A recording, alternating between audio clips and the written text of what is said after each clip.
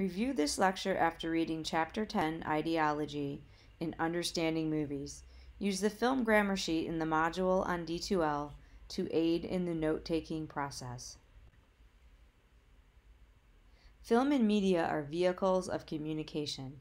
Film and media contain ideological content. Film and media have a powerful influence on our understanding of the world. Let's clarify what we mean when we say ideology. Ideology, beliefs, values, ideas that shape the way we think, act, and understand the world. Virtually everything is ideological. Our attitudes about sex, work, power sharing, authority, family, and religion, all of these interactions involve ideological assumptions within culture. The following contextual quotes address how film functions as a vehicle to represent and communicate ideology. Since ancient times, critics have discussed art as having a double function, to teach and to provide pleasure. That comes from our textbook author. And entertainment always functions as a part of culture, as a part of an array of cultures, subcultures, and countercultures.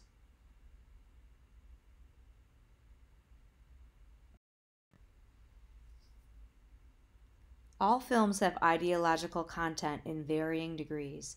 Because films are made within cultures, characters reflect or challenge cultural norms. It's impossible for a film to lack ideological content. Films are coded with ideological messages.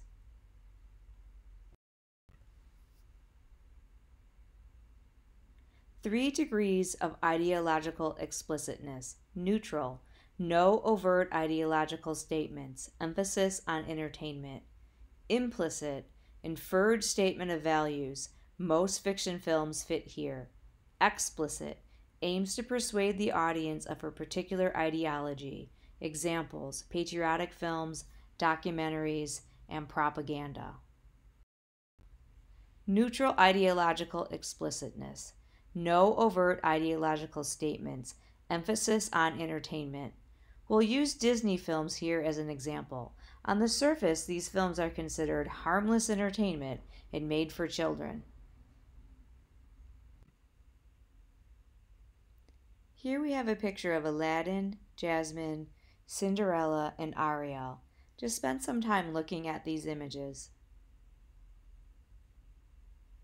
Leading Disney characters tend to have unrealistic standards of beauty.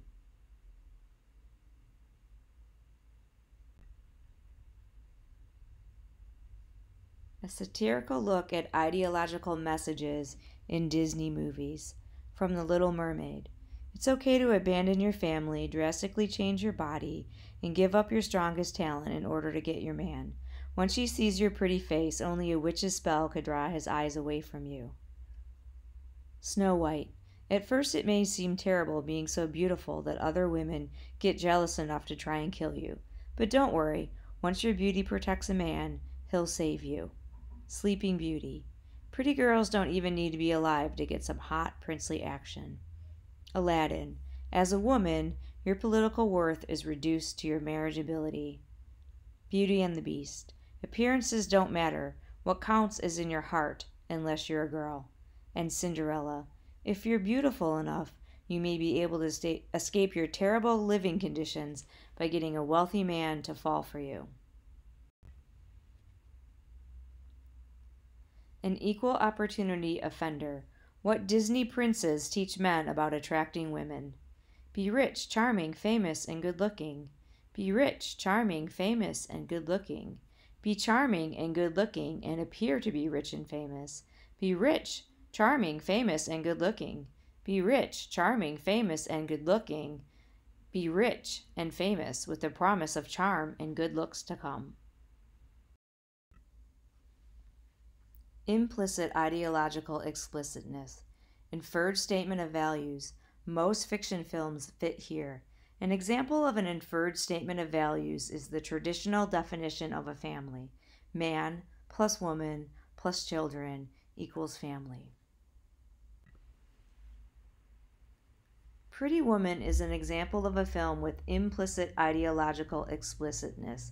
On the surface, it's a Cinderella story and a light-hearted romantic comedy. But if we look for coded messages, we'll find the female lead is a sex worker, the male lead is rich and buys her company, the man saves the woman. Consider what this says about representation of gender, sex, and power. You can watch the trailer for this on the YouTube supplemental playlist. Explicit ideological explicitness aims to persuade the audience of a particular ideology. Examples: patriotic films, social issue documentaries, and propaganda. Films with explicit ideology will clearly define one ideology as being right above all others. 3 examples of films with explicit ideology: Triumph of the Will, a work of propaganda; Bowling for Columbine, a social issue documentary; and American Sniper, a patriotic film.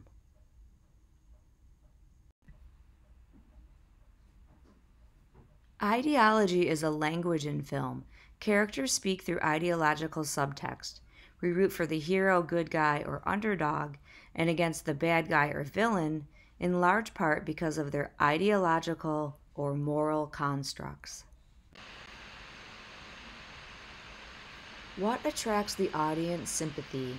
Favorable traits include idealism, courage, generosity, loyalty, and kindness.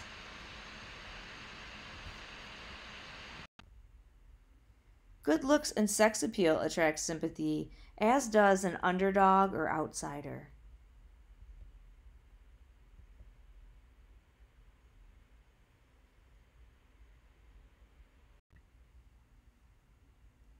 The audience can have sympathy for the anti-hero and femme fatale, even if they dislike their actions, if they have a few favorable characteristics or are charming and good-looking.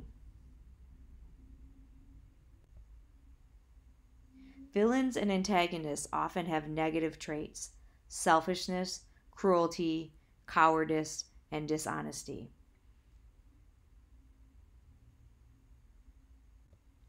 In addition to behavior that is unsympathetic, villains and antagonists are often made to look unattractive.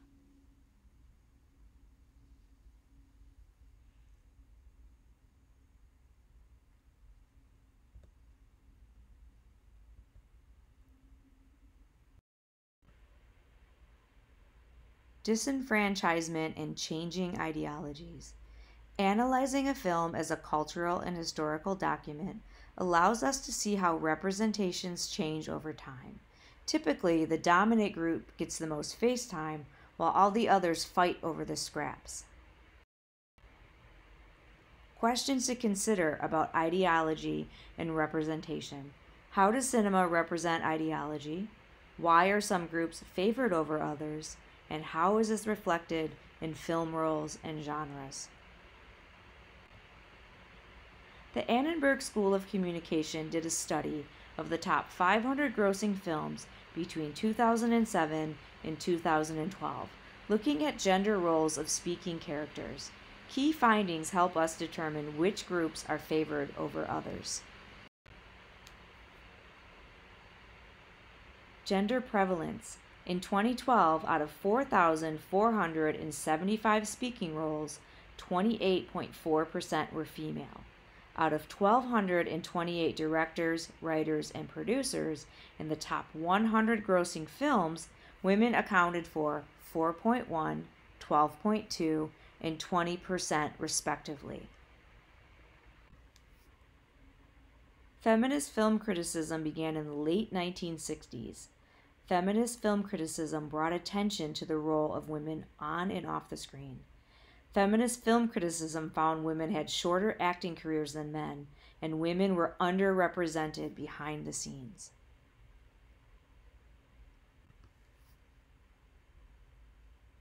Laura Mulvey, film scholar, wrote Visual Pleasure and Narrative Cinema in 1973. She argues that in classical Hollywood cinema, the female form is often the object of desire. This theory becomes known as the male gaze.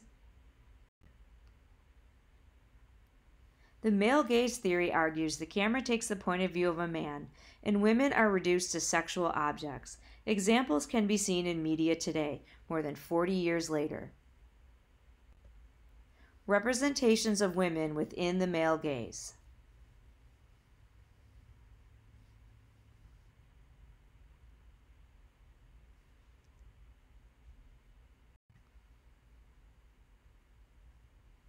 Misrepresentation is a documentary that examines the impact of media representations of women. Students are encouraged to watch this informative film.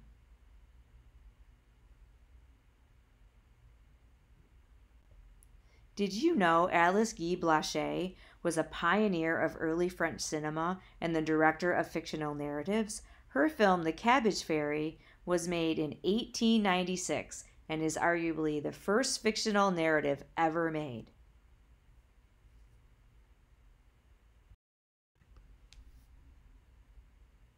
African American actors had little opportunity to play leading roles in the golden age of Hollywood and beyond. African American actors portrayed characters that were stereotypical and often offensive. Hattie McDaniel won a Best Supporting Actress Academy Award for her role as the maid in Gone with the Wind. The character perpetuated a stereotypical role for black actresses as servants and domestics.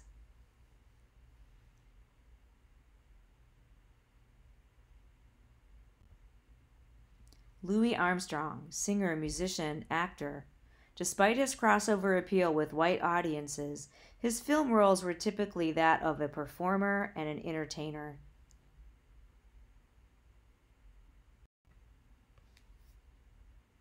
Catalyst for Change. Sidney Poitier, first black man to win an Academy Award for Best Leading Actor for Lilies of the Field in 1964.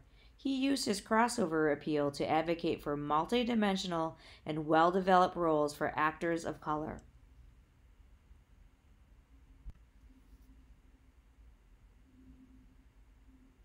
Did you know Oscar Micheaux, born in 1884, died in 1954, directed 44 quote-unquote race films featuring African American actors? He is considered the first prominent black director producing both silent and sound films. And there's a poster from his 1919 film, The Homesteader. Homosexuality in Hollywood. Early representations were negative, stereotypical, and often communicated through subtext. The Hays Code, 1934 to 1967, was a strict censorship code that limited the depiction of homosexual characters by labeling them quote-unquote perverse. A quote from the Celluloid Closet. In 100 years of movies, homosexuality was only rarely depicted on the screen. When it did appear, it was there as something to laugh at, or something to pity, or even something to fear. Changing ideologies? LGBTQ characters are certainly more visible in film and television and media, no longer relegated to the fringes of society. As with all non-dominant groups, characters that aren't heterosexual will continue to have to fight for representations that are realistic and multidimensional. As we end our exploration of film and media's power to inform and influence ideological beliefs, I pose the following question. Do representations in film reflect society, or do representations in society reflect film?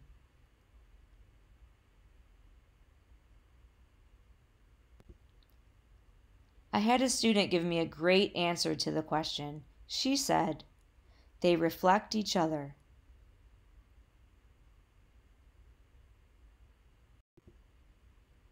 Never underestimate the power film has to inform hearts and minds and shape the way we see the world and each other.